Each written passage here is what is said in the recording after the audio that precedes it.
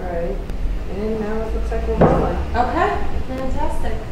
All right, so, Mr. Platenburg, could you start by stating your full name, just some like basic biographical stuff, full name, date of birth, and where you were born? All right, Gerald, my name is Gerald Platenburg. I born in New Orleans, Louisiana. And when I say Gerald Platenburg, born in New Orleans, Louisiana, date of birth, I was born October the 4th, 1966. Okay. We're the same age. Yeah? Yeah. So, and tell me a little bit about your family. Did you come from a family of dancers, social-aided pleasure club members, musicians, people who were in the culture? Well, no, I came from a practically a family. My mama, she danced, but wasn't second line. But where I picked second line dancing up as was in the Desire Project. In I want to say probably 1982. They had this group back then. It was called 9 Time Steppers. And I never was part of the club, but after watching it so long, I kind of fell in love with it. I always could dance, but never could second line. And what kind of dance, though? Well, hip hop, break dance. And when I seen the second line, it's kind of got my attention. So I said, I'm gonna try that, and I've been doing it ever since now for, I want to say 15 years now. And what kind of, you said your mom danced, but didn't second Yeah, my mama danced, but she did ballroom dance. It wasn't nothing like second line. Ballroom, huh? Yeah, she did. What kind of ballroom? Well, I mean, you know, holding the walls. Down in New Orleans, we call our ballrooms holding the walls. So it was like holding the wall dancing. Ballroom, not ballroom, Yeah, ballroom dance. So it wasn't too much second line, but I kind of got a little bit of that from her. I got to give her credit, you know. That's where I really got it from. But so I know a little bit about you as a break dancer, as a hip hop dancer. Tell me about that. You were on doing some competitions. Yeah, well, I did the WID talent show, which is formed in New Orleans, but they don't do it no more. And in 1997, we entered the talent show as Grandmaster Showcase, breakdancing group, and we won it that year. And the winner was the grand first prize was trip to the Apollo, $1,000, which we won that, and we did go to the Apollo in 1997, and we won twice on it. And you won the Apollo competition? Yeah, we won it twice, yeah. What was the prize for that one? $1,000, but we had to split that among 5 of us, so it wasn't too much, but it was better than nothing. Wasn't an all-expense paid trip? Everything was paid, yeah, everything was paid. Well, WID took care of all that. So all we had to do was get our clothes together, but everything else was paid. And the talent show, was it put on by a radio station? Yeah, radio station, WID, FM 98, based in New Orleans. And where was the talent show? At the Singer Theater. Yeah, so that was a big stepping stone in my life, you know. Yeah, but so that was in 1997, but you said by 1982 you were already... Yeah, I was already dancing, but I wasn't hip hop. I was doing hip hop, but it wasn't until later in my career that I was able to make it on Apollo. Right. And do you think that your experience with breakdancing, did that influence you? Made it easier. Yeah, it made it easier. Yeah, it made it easier, because I mean, if you look at it, second line and breakdance is almost the same thing. You're just not doing a lot of flipping. That's the difference between it. Second line is more on your feet. Breakdancing is whatever goes, whatever comes to your mind, on your head, on your back. But second line is more on your feet dancing. Right. I guess with breakdancing you have the up rock, right? Correct. Yeah. Correct. The upbeat. And before you go down to the floor. And breakdancing is kind of up tempo. Right. Second line is a lower beat, but breakdancing is upper tempo music. I see you sometimes still your history as a breakdancer is still evident in the line, right? Yeah, it do. Cause sometimes I get on my head, or I'll do a little split right quick. So you about right. Yeah, you'll do a freeze on your head. Yeah, that's my signature move. That's that get out my way move there. As you get out. Yeah, get out my way move. You can't touch this. Get out the way. Yeah. So tell me about. Did you grew up in the Desire Project? Yeah, Desire all my life. Born and raised, Desire Housing Project. And then there were the 9 Time Steppers. Were there? Yeah, there was before 9 Times Social and Pleasure Club. It was 9 Time Steppers. Before we converted to 9 Times. Okay. And when did you join the 9 Time Social and Pleasure Club? I joined 9 Times. It was founded in '92. I joined it, I want to say, in '95. After the founder got killed. And who was the founder? Louis Pierre. And I always promised him I was going to join, and sorry I didn't join before he got killed. But after he got killed, that was my first year in it. So it's like 3 years after the club started, I joined. And how many members were in it when you joined? When I joined, it was like 5, 6 members. Now it's grown to 25. And was there a ladies division back then? No, it was just the guys first. The ladies came maybe 3 years afterwards. Okay, so maybe like 98? Yeah, 98 the ladies joined. And they've been there ever since now. And besides your annual parade, which is a big one, it's when people look forward to every year, besides the parade, what else do you all do as a club throughout the year? Well, we believe in kids and family first. We believe in that. So the first thing we have is a Mardi Gras. We do our big cookout on Dumaine and Claiborne, and we've been doing that for about 15 years now. And it's been a big draw. And we feed everybody. It don't matter where you're from, who you is. Come over there, get something to eat. We feed everybody. We've been doing that for like 15 years now. And our second event, which coming up, is for the kids. Is the Easter egg hunt. We give a big Easter egg hunt on Sampson Park.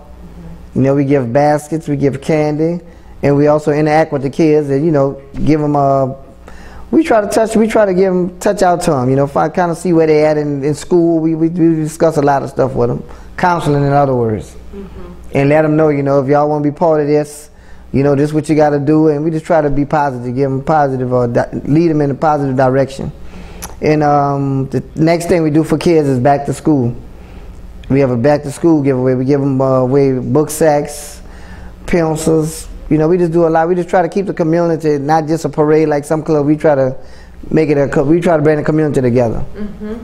It sounds to me like you really think about the social aid part of the Social Aid and Pleasure Club. Yeah, not just the second line part. Some clubs do, but we try to reach out to our community where we're from and just try to give back. We don't have much, but the little bit we do have, we try to give back to the community. What are one of your most favorite memories of being a part of the 9 times, either parading or otherwise? Well, the best part of my life about being part of 9 times was we was elected after Katrina to write a book. And we named the book Coming Out the Door for the Night War. And the book has been a success. I mean, we on our 3rd print now.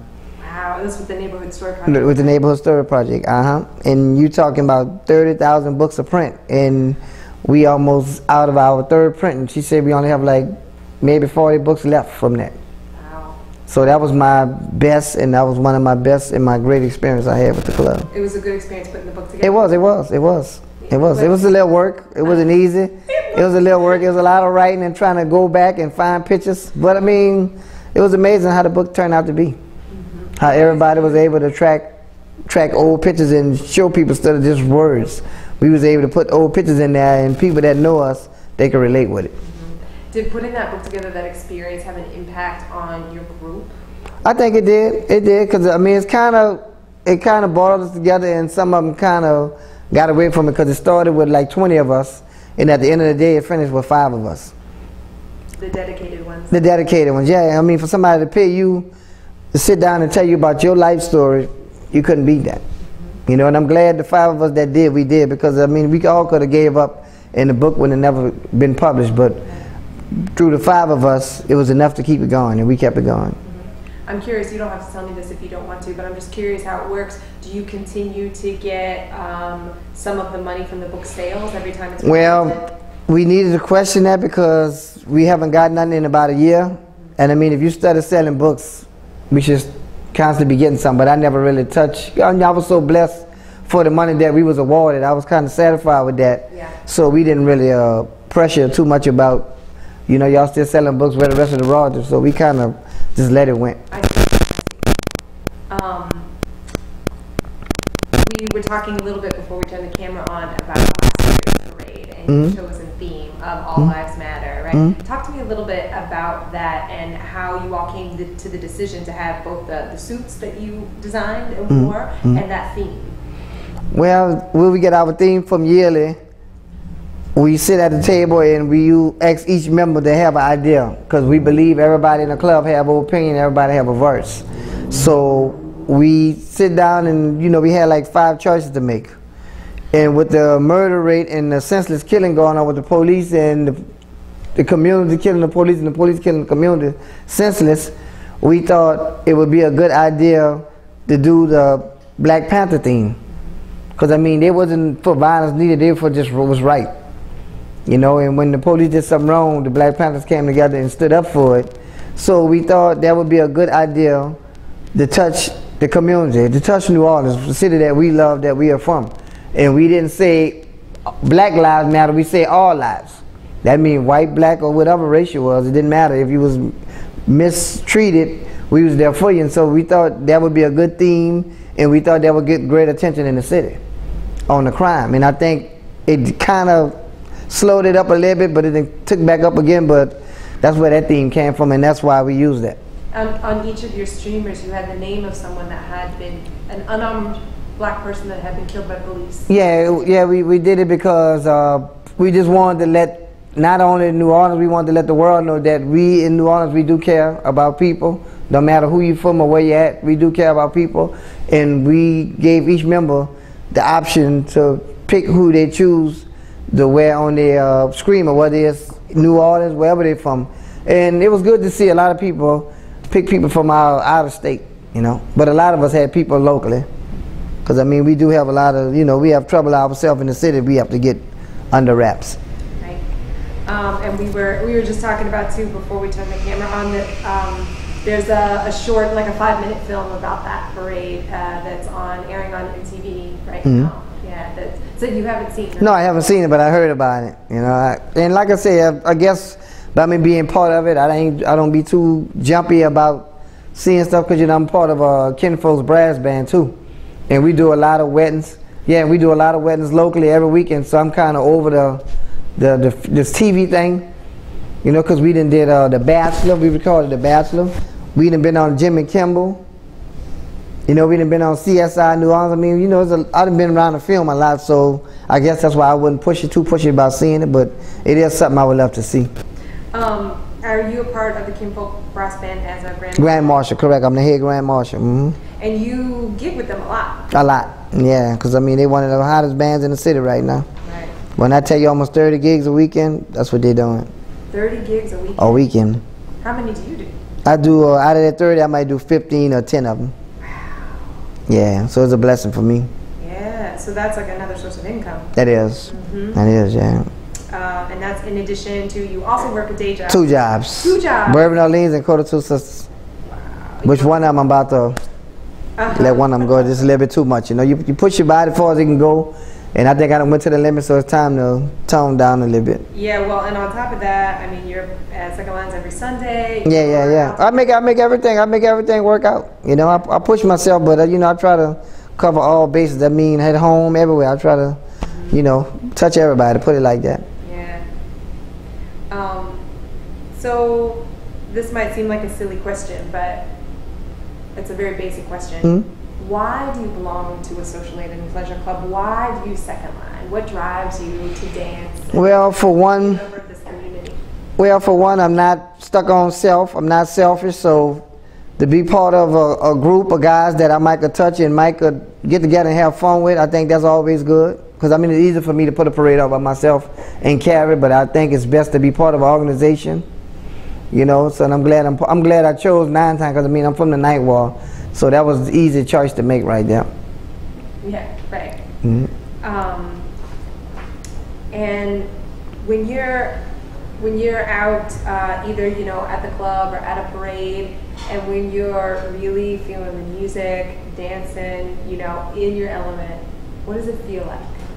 Well, I mean, that is a feeling that each individual have to experience, because I mean, you know, I couldn't describe it, but I tell you, it's a good feeling. I mean, I don't drink, I don't smoke, so that's my way of relieving a lot of anger within me, and that's how I express myself in dancing.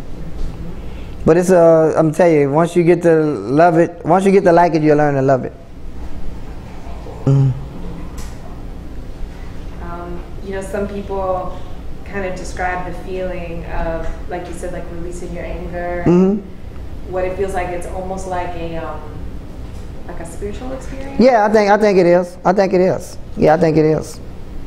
Yeah, I think it is. I think it's very spiritual. You know, because I mean, Everybody, it's something you feel. And like I said, you can't teach second line dance. Either you got it or you don't. Because I mean, if you could teach it, I think I'd be the best teacher in the city. But I just can't see no kind of way to teach it. But I wish I could. But I think it is a spiritual movement, you know.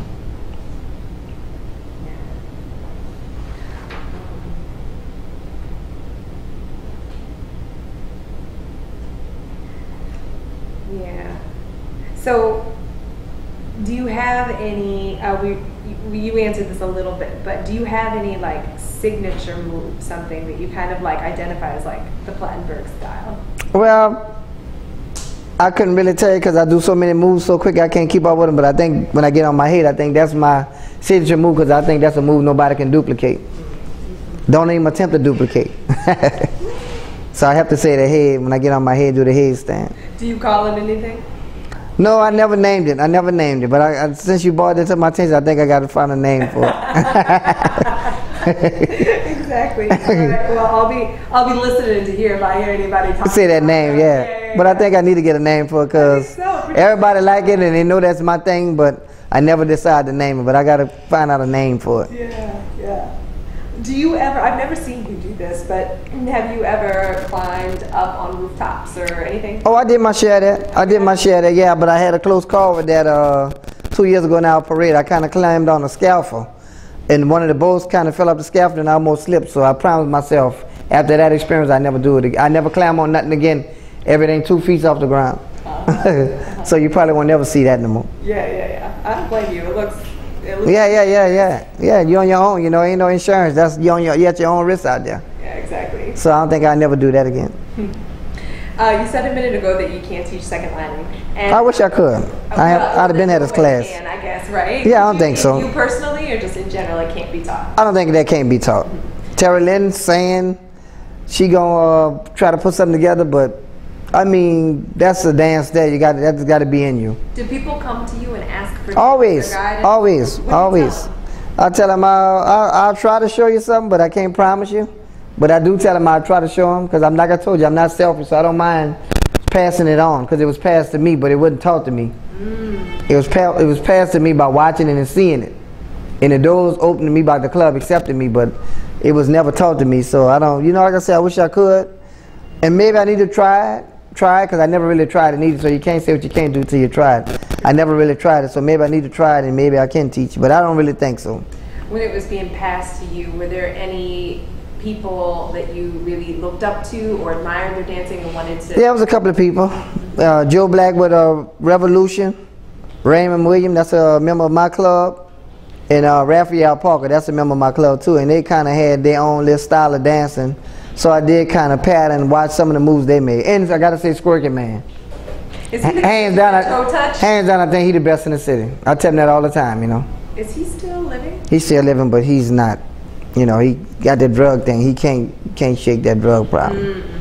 You know, but I think he's the best in the city, and I wish I had some of the skills he had because he is bad. And the stuff he do, you can take it to Las Vegas and make some real money with it. Right. You know?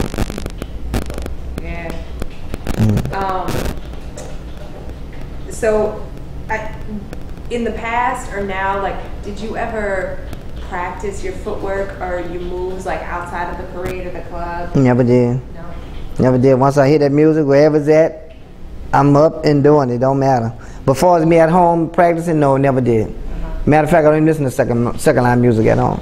You don't? No, I don't. Really? I ain't gonna lie to you, I don't. So the only time I get hit is when I'm out. Because I think anything you hear too much, I think after a while it get boring to you.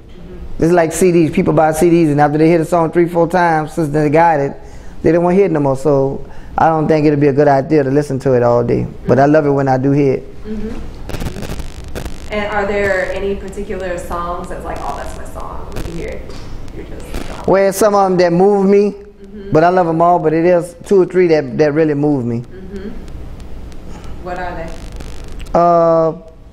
Be honest with you, I couldn't tell you the name. I just like the beat. You know how they... Yeah, I know it when I hear it, yeah. You don't know the names because you know the CDs. Yeah, shame on me. That's all right. You don't have to know the names. You just got to know what they sound like. No, it moved me, though. It moved me when it moved me, and that's all that matters, you know. Do you have any favorite bands, either right now or in the past?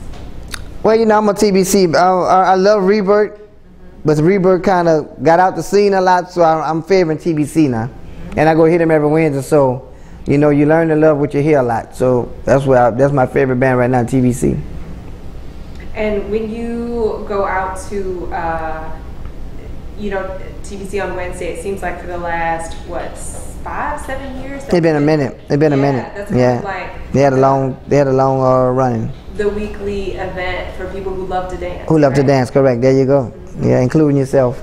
Yes, that each other there a lot. Yeah. And how does second lining at the club compare to second lining at parades, in your opinion? Well, I mean, it's the same thing because you still get audience. You got people that come in there just to see the dancing. And I mean, some people touched by the dancing, so some of them need that touch too. And I guess, because I mean, there's no difference in it. Parade just be more people, but in Celebration Hall, you still have that crowd of people that's watching you. So I think it's anytime you second line, I think it's a parade. Yeah. You know? That's true. Yeah. You know, I always notice when we're in the club that it's really, you can do, or I find at least, I have a lot more freedom to do a lot more things with my feet since I don't have to move forward. But at the same time, you don't have that like playfulness of, you know, interacting the crowd, with the environment, with the crowd, correct, and all the cars and the, you know, all the stuff. Yeah, it's a difference, but it don't seem no difference to me because, like I said, you still got that same feel of people that's going, if they like it, they're gonna come reach out to you, touch it. So I think it's just the same thing. You just don't have the environment as far as the food, and you don't have the enthused people pushing you, just striving you to, you know, to keep going and stuff. Right. But they're close to the same. And when you go to the parade, do you have a particular like place in the procession that you like to dance, like to be when you're dancing? We're always on the side of the band. Which side? The side, I'll say the right-hand side. The sidewalk side? Yeah, sidewalk side. On the sidewalk, but close to the band? Close to the band. And why do you prefer that spot? Any reason? No reason, but it just, I've been accustomed to doing it for so many years. I couldn't tell you the reason, but I've been doing it for a while, so I just think that's my comfort zone for me. And how do you keep your energy? You said you don't drink, you don't smoke. Like, how do you keep your energy up the whole time? Music. Yeah, it's the music. It's the beat. You know, it's amazing how I do it. I couldn't tell you, but it's amazing how it's been done because I don't know where I get the strength from myself. Now, sometime on my second line date, I get short-winded, but during the regular parades, I'm all right. So I don't know why it's that. That's what I've been trying to find myself. Why? I guess because of the emotion, and I guess it's the drive, you know.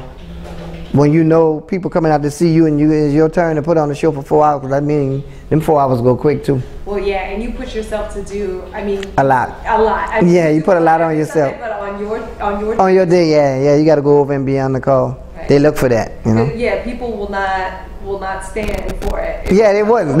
If you don't show up and show out, they would tell you. Yeah. You know, so I guess that's what it is. You burn a lot of energy on just the adrenaline, you know.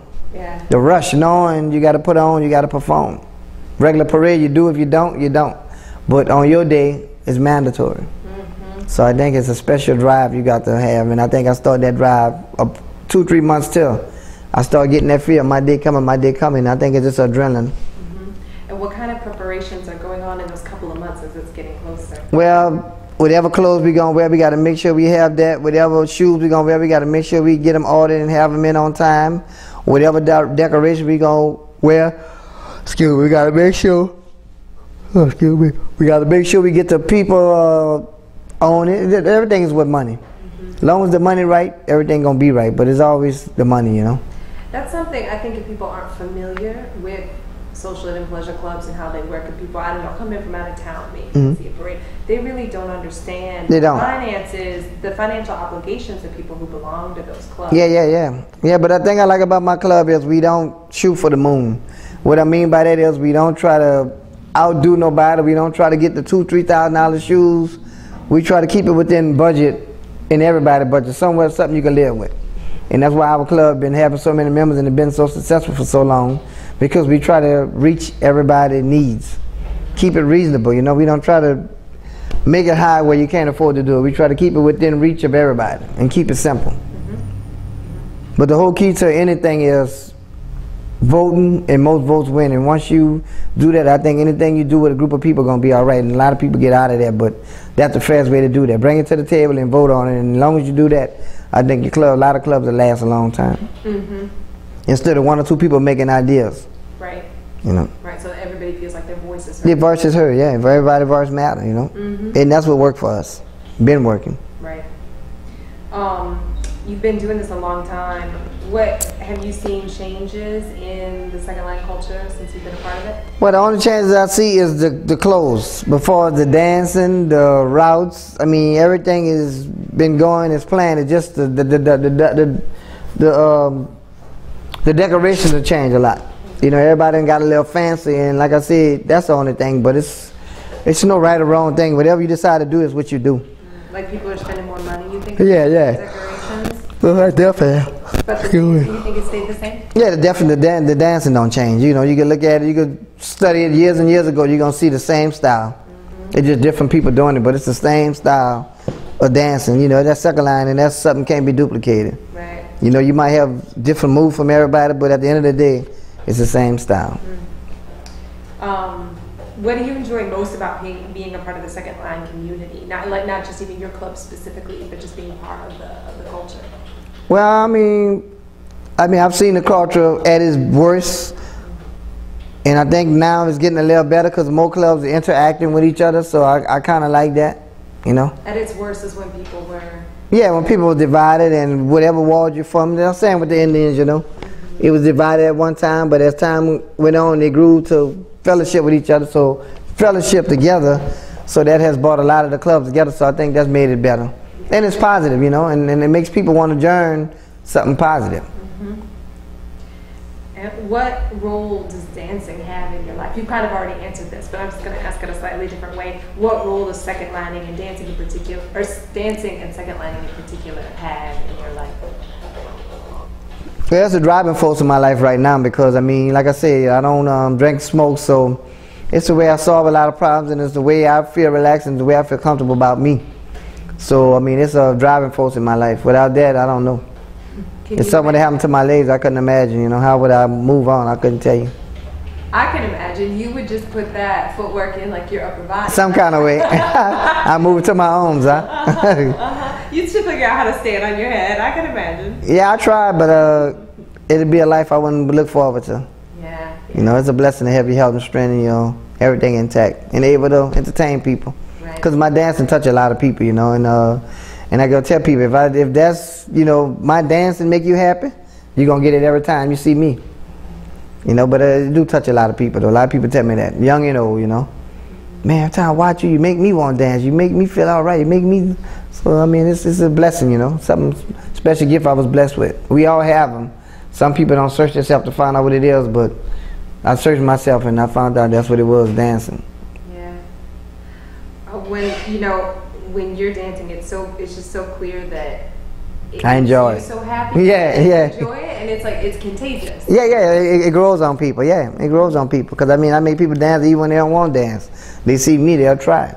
And to see the children come up to me and tell me that, you know, it really touched me. And like I said, I wish I could teach it, you know. Because I mean, you got to pass it on to them. If we don't, the culture gonna die. So we got to invest in the kids some kind of way.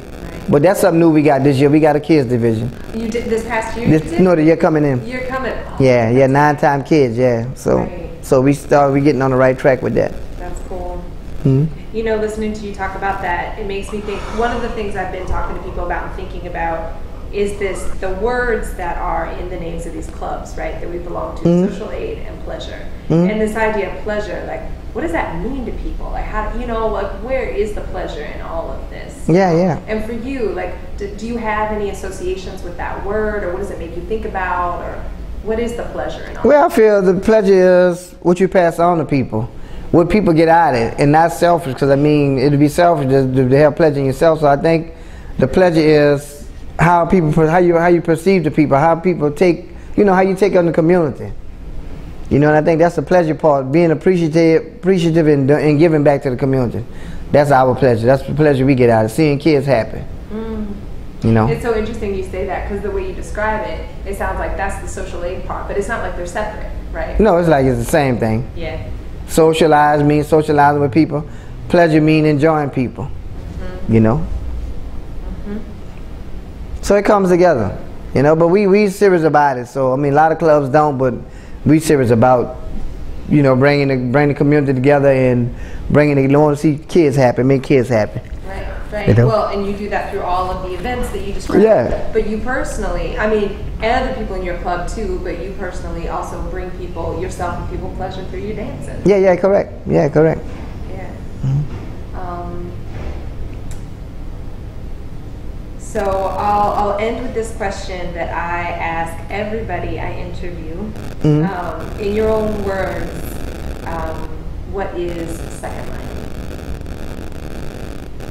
Yeah, in my words, or to me, because I can't speak for other people, I can speak for me. To me, it's just is a free time for you to relieve all your stress, all your anger. I ain't gonna really say second line, I say second line dancing. Okay. What I get out of it is fun, pleasure, happiness, joyous times, and just seeing other people smile means a lot to me. That's my meaning of second line.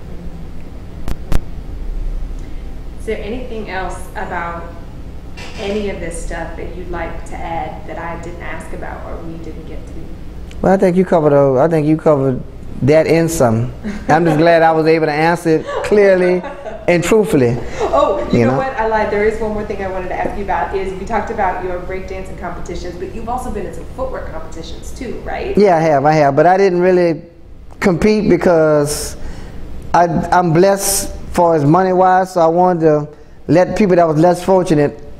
I just got in it to have fun with it, but I didn't get in a competition. Yeah, I remember talking with Taranika Smith. Yeah. She said you two, it got down to just the two of you, and they decided you were the winner, but she was so touched that you gave her the money, the cash prize. Yeah, I did. So you know I ain't lying. I do. Yeah, so you know I ain't lying. I mean, people talk to people, everybody don't tell the truth, but you know that's just who I am. Yeah. You know, you got to give back in any kind of way you can, and I mean, I was glad I was able to do that, and that's why I told you. I didn't really get in it. I just wanted to have fun with it and exercise myself too. Yeah. That's all. Okay. I got a question. You got a question? Okay. So 9 times from the 9th ward. Correct. Is there any other meaning to the number 9 for y'all? No, not really. I think of cats have 9 lives, and when you're saying 9 times, yeah, 9 yeah. lives, you know, I was just wondering if there was any other. No meaning behind it like that. But I mean, since you brought that to my attention, I'm gonna have to do some research on that to the club and really find out where it really came from. Because I mean, not too many people pick names something that don't have a meaning behind it. True. But as far as I know, to my knowledge, it just was a name. Since us being out the night walk, because it never was 9 members. I could say if it was 9 of us, but it was always 5 or more. But where the name really come from, I couldn't really tell you. If there's a meaning behind it, I don't really think so. I think it was just a name they came up with, and it sounded good, and they went with it. Because I joined them 3 years ago, and it was established 3 years before I joined. But I'm gonna research that and let you know if I find out what it was. It might be in your book. I don't know. I don't think so. Because we did name the book Coming Out the Door for the Night Walk. Right. Yeah. So we did that for the community. Yeah. And when I tell you they show love, they share with love. Right. Yeah. Everything we did, they was there. I just have this vision that next year they're going to come out in cat suits or something. No, I don't know. This year we coming out is undecided right now. Now they wanted to do the Mexican theme because we've been doing themes. Oh yeah. They wanted to do the Mexican theme. Yeah, we did the Irish. Yeah, we did the Irish. Yeah, we did the Irish. Yeah, the kilts. We did the kilts one year. When I tell you that, she had to sit it down. Oh yeah. It was hard for anybody to come behind that. They wasn't ready for that. It was. We took it to a whole nother level with that, and couldn't nobody touch it. They like, man, y'all shut it down with that. Nobody would have never thought of that. Men with skirts on. And we coordinated. I mean, it was beautiful. We coordinated it so well. You know, you never seen it? Oh no, I've been to 9 times. Oh yeah. I didn't go that one. Okay, yeah, it was. I don't think I got nothing in my phone, but it was that was a good year. We got a lot of rave reviews from that. I'm telling you, a lot of people was like, "What? Look, man, no, they not." Yeah, we got. Yeah, we got. How did people receive the Black Panther? Oh, they received that well too, because we came out together with our arms locked. We came out unity. They received it well. Yeah. Yeah, that went good. That went good too. Were there people who, you know, come to your parade who remembered the activity of the Black Panthers in the Desire Project? Some people did. Some people did. Yeah. Some people did. Yeah. We did ourselves. Some of us remembered it. Yeah. Really? I mean, I don't remember their time because I was a baby during their time, but I do have history on it. Right. Right. So that was a good thing too. And like I said, it came at a time where the world, not just New Orleans, the world was going through that. Because I mean, they was killing, senseless killing all over, just pulling people over and shooting them for no reason. They only had the phone in their hand. So we thought that was a time to touch, but New Orleans needed to be touched too. So we did it more for the city than anybody else. But the MTV thing, I'm dying to see that though. I've never seen that yet. Yeah, yeah, I bet. I mean, I haven't seen it on TV. I just saw Lily sent me the, you know, the video on clipping. The internet, on the internet or whatever. But yeah, it's good. All right, I'm good. All right, We'll go back to my camera. Okay. Thanks. All right, I'll be looking out for that. To hear about your name stamp on your headstand. Oh yeah. I got to put something together. I don't know what I'm gonna name it, but I got to name it something. I never thought